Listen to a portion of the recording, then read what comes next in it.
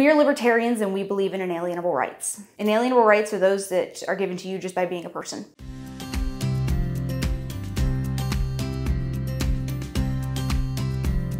We're going to talk about rights, which gets to be a little bit of a contentious topic because we all seem to have our own idea about what rights are. So we're going to try and cover them all. We're going to talk about what everybody means when we talk about rights so that we can all be on the same page and all be talking about the same thing, because that's how we can have a good conversation.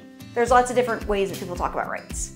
There's human rights, there's political rights, there's social rights, there's inalienable rights. It all boils down to these are things that you can somehow get a guarantee of. Sometimes they're rights that are guaranteed by a government, and sometimes they're rights that are just guaranteed by being human. So let's start with that one.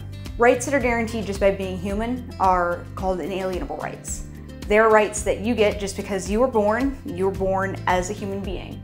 And there are certain things that just come with being human that cannot be taken away from you. Inalienable rights are rights that can be infringed upon, but you can never really be deprived of. These include things like your right to speech.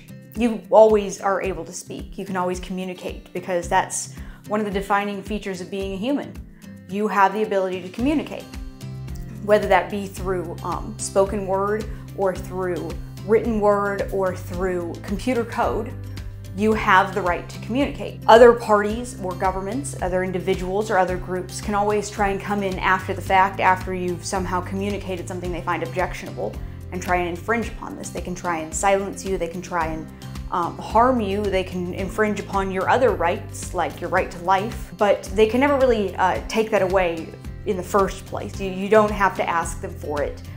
It just comes with being born. There are other kinds of rights that do require a third party or government or an individual to help you out. And these are the ones that we tend to get in more arguments about. These are things like human rights and things like social rights. These are rights that impose a duty or a requirement on another individual or another party. We'll talk about those more in a later video.